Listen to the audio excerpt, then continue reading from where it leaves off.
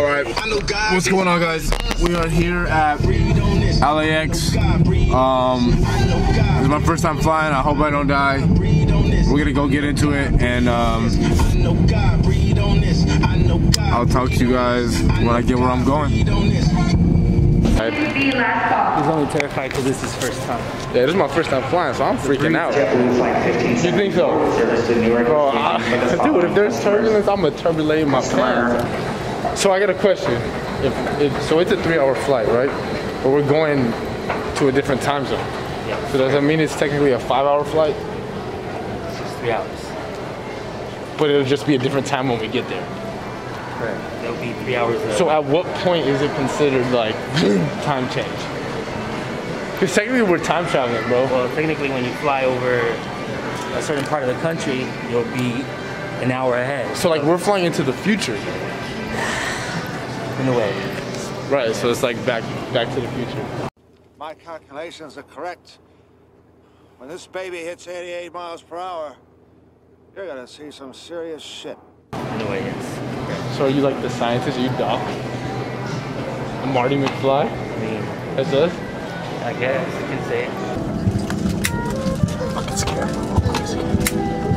Good lord.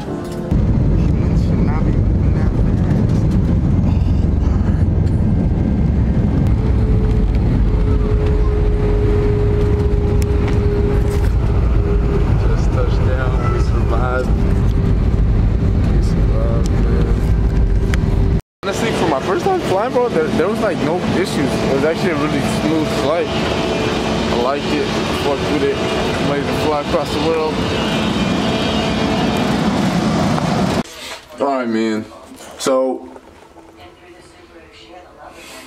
the plan, everything got mumble jumbled. We took a nap. We didn't get a 5 a.m. workout. It's 11:20. We're gonna go kill it. So I'll see you there. I'm not feeling it, man. Hey, Not feeling what? they're coming or not? I'm about to order it. We should go wait inside, bro. It's fucking cold. We're about to try our food today. What is going on, guys? Welcome back to a special episode of the vlog. I think you know where we're at. I think we know who's here. If you can see, you see the car right there.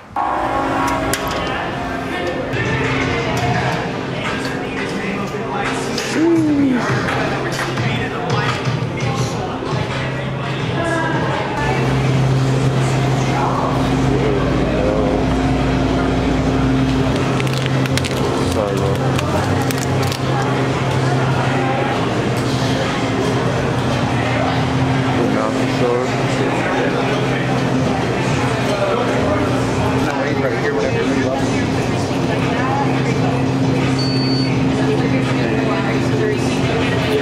Alright, thanks, man. Appreciate it.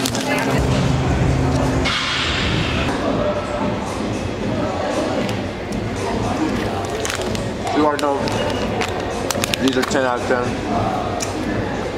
Cheers.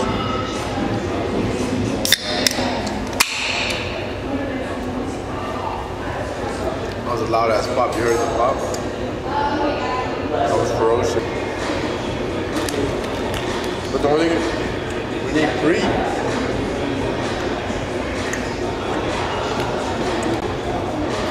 I feel like a fiend, like a crack fiend. What should we hit though? What should we hit today? Low key, I mean, are we about to eat or what? I'm hungry, huh? Alright, I'm trusting you. I'm trusting you. Alrighty, thank you so much. I'm saying. Ooh, shit smells bomb. So I got the vodka chicken pasta.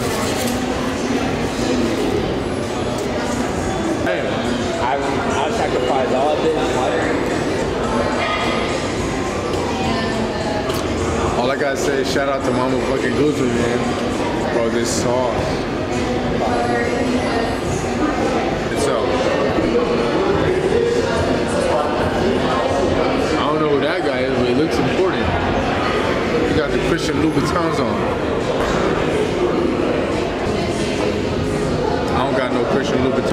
got some pasta.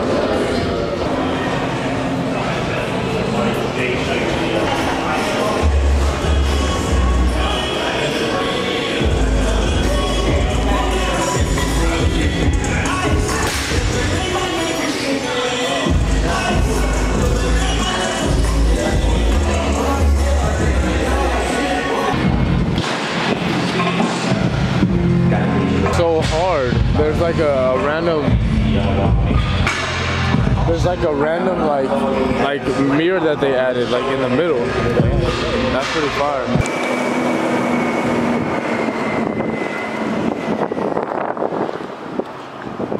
This is the one with Arnold, huh?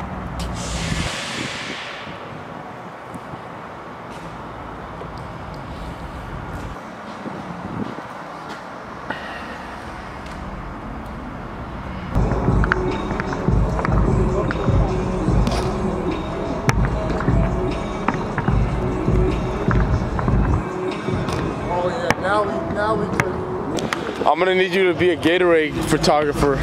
Make that shit look legit.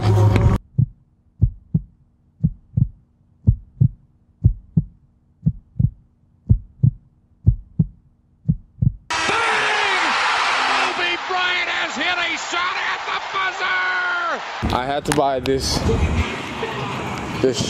shaker. It's pretty fire. Matches the fit, so can't complain. I'm gonna do the legend. Alright man, so we're about to start this workout finally.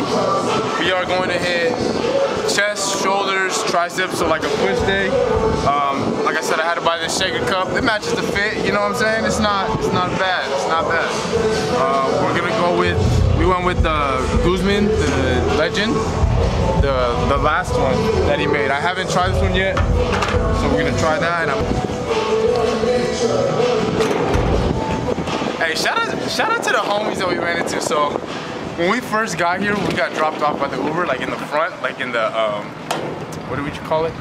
Just like the employee entrance, or like the, you know, the main people spot, right? Where the stairs are. And we just walk in there because we think, you know, that's the entrance. So we walked in and they're like, what are you doing here, sir? And then they were like, you gotta go around. But our lift already left, so we're like, fuck. And then we met these two girls who work here, and they were like, yeah, you gotta go around, but you can come with us this way. So we got the VIP access. So man, good vibes already. You know it's gonna be a good day. All right, let's see. Smells like lemon lime Gatorade, the usual. The only thing about Ghost Free, bro, is it always makes you feel nauseous. So if this shit does that, I'm gonna be pissed. If you feel nauseous after taking it, you're not a legend. Nah, then they need to reformulate for bigger legends. That's what they need. I'm as legendary as it gets, sir. Okay. I don't know if I put enough water personally. There's a lot of foaminess in there. I don't know if you can see. It was good, but it was pretty sour. Now, like I said, I don't know if it was because I didn't use enough water or what, but taste, I'll give it a 8 out of 10. And let's give it a performance review. All right, so we're gonna warm up the chest. We're gonna do what we usually do. It's gonna be a fly, so you're gonna bring it up for a fly. 10 flies, and then we're gonna transition to 10 presses, all right? We're just trying to get some blood flowing, warm everything up.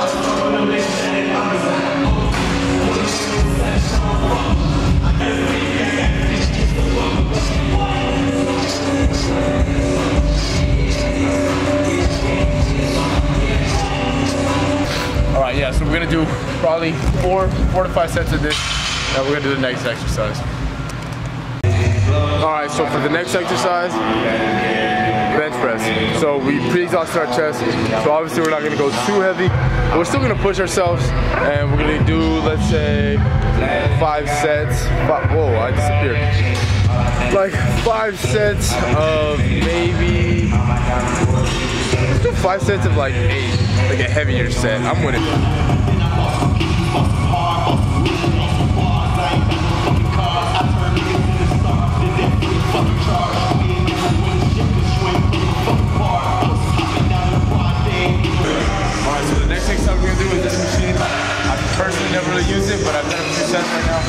definitely fire. So what we're gonna do is we're gonna go up, as slow as we possibly can.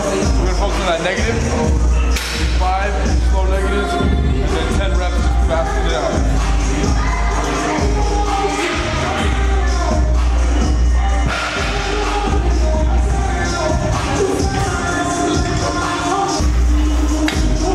Great way to get that side elbow.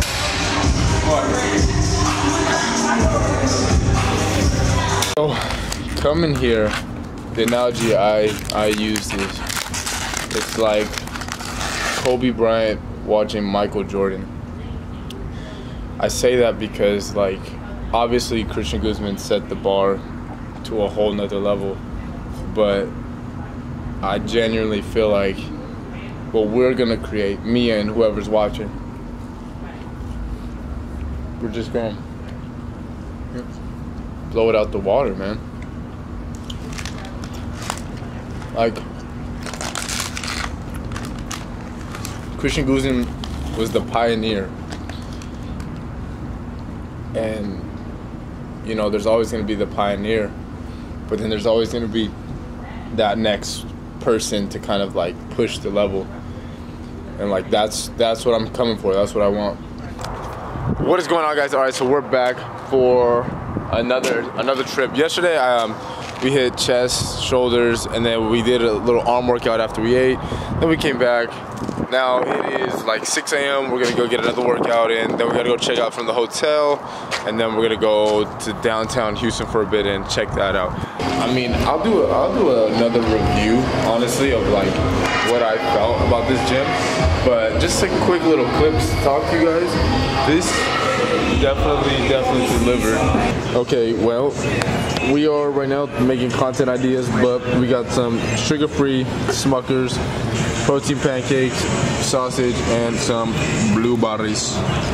This is actually really good so far. Like, I've been super impressed with all of this food. And so no way. Yeah, for sure, really good.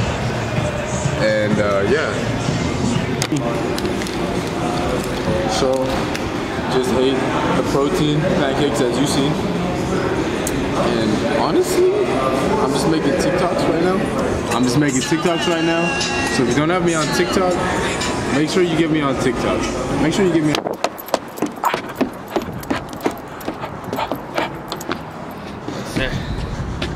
What's crazy about this all, bro, like this, I mean, obviously this place is a phenomenal place, right? Yeah. Crazy facility, but like, it really all started with just a dream, right? Mm-hmm. Essentially, like, it was a gym, had a storage unit.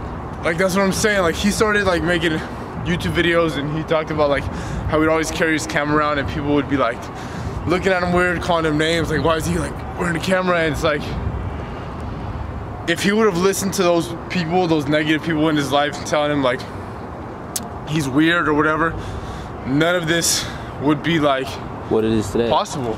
Nothing. Not Alphaland. Alphaland wouldn't exist, right? None of this.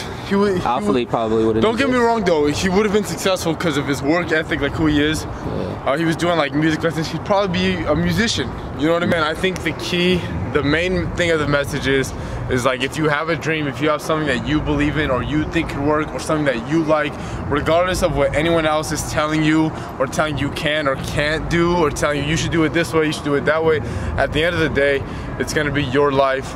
The end result, you're gonna have to take responsibility. So if you do something and you half-ass it and it's not good, well, that's your responsibility. If you do something and you put it your all, regardless of what people say, and it's great, that's on you. So it's like, you're gonna be accountable for whatever you choose to do, regardless if somebody influences you. So somebody can say, no, I think you should go this way.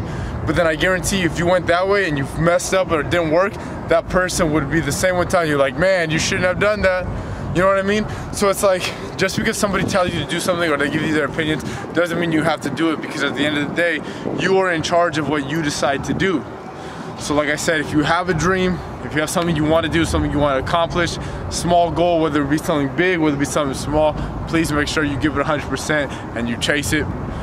Peace.